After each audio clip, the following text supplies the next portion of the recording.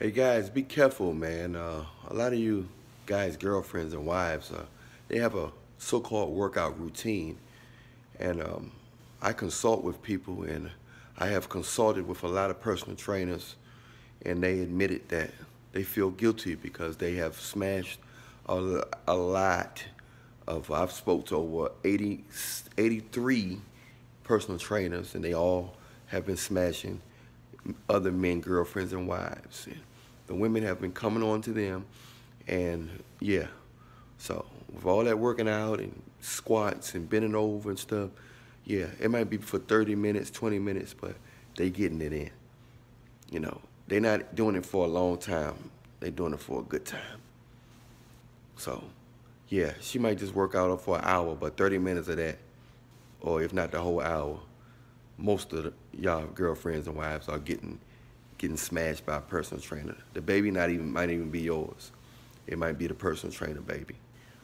So you wonder why she's so happy, and you wonder why she's been forgiving you.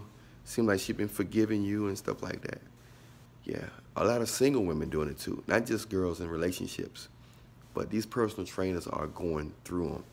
I spoke with the women. They admitted it. They come to me for consultations and ask me what's going on, why do they keep, doing this and that. And a lot of single women told me these personal trainers are like walking strippers. They are going at it. I mean, like, they really, really, getting it in. And you don't have to take my word for it. Ask them yourself. These personal trainers and all that stuff, these fitness folks, yeah, all them tights and easy access clothes are, yeah, they're actually getting it in. So I'm not saying, not all. Maybe your girlfriend or wife is the exception. But I'm just letting you know that based on the amount of people I've talked to and the amount of people others talk to that I know, it's a reality. Confessions of a personal trainer is real. And confessions of the women that dealt with personal trainers is real also. Be careful out there. It don't take long to cheat. And it's a lot of different ways to make more email accounts, social media accounts. They're on these dating sites. They're saying they're just looking for friends, but they're looking to cheat. They said, I'm married, looking for friends. Nothing serious. That means she's looking to cheat. There are pregnant women on dating sites, on Hinge, Plenty of Fish, OkCupid, Facebook dating. There's women on there they're not looking for love. They're looking for a situation, a beneficial situation.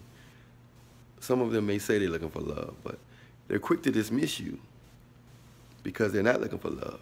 If they were looking for love, they wouldn't be quick to dismiss you if you're a good man.